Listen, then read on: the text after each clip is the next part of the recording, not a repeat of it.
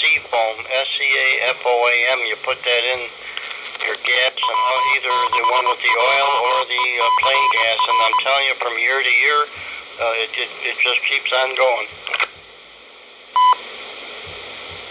Copy that, sir. I've heard of it, never tried it, but I have heard of it. Seafoam, an additive, yes. Supposedly it's great for two-cylinder engines or smaller engines, if I'm correct, sir. Yeah, that's correct. The name here is Lou, by the way, Love Oscar United.